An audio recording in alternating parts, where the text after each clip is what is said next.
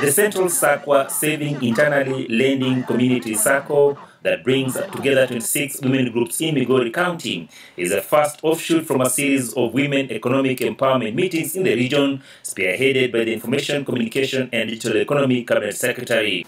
The Kenya Kwanza government, led by His Excellency President William Samoei Ruto, has got women empowerment at the center of its bottom-up economic transformation agenda.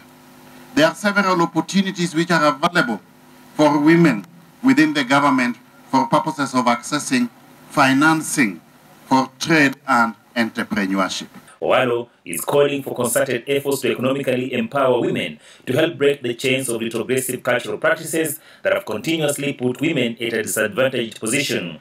But in the same vein, I also want to ask the women to constitute themselves into circles. You cannot do much if you are doing business alone.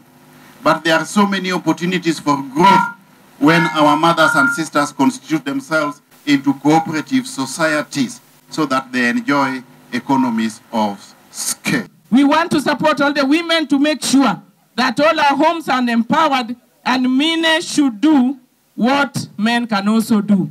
Through the Professional Nyanza Women Association, Owalo donated $1 million as the seed capital for the Central Sakwa Silk Circle. Achola Simon, Easy Friday.